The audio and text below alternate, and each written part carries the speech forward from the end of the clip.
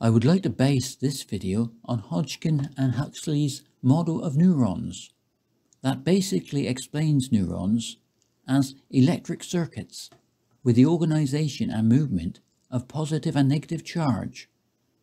The positive and negative charge is in the form of ion atoms.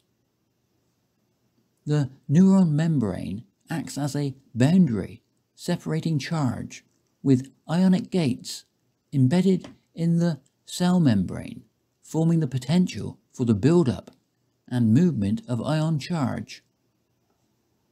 This process can form signals along the neurons, with the potential difference across the cell membrane forming what is called an action potential.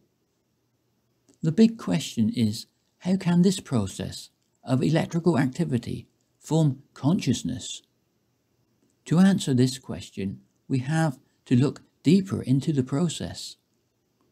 When we do this, we find that the movement or actions of charged particles, like ions, emit photon energy. Therefore, this whole process can be based on an interpretation of quantum mechanics.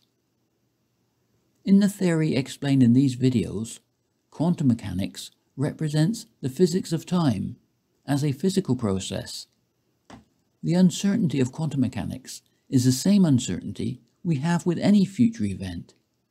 We have a probabilistic uncertain future coming into existence with the absorption and emission of light photon energy.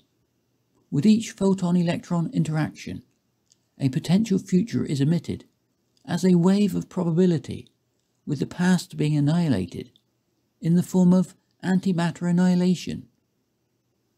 Because light has momentum, and momentum is frame dependent, we can place each individual life form in the center of their own reference frame in the moment of now. This can give us the concept of the individual mind, with each one of us having our own personal view of the universe, being able to look back in time, in every direction, at the beauty of the stars.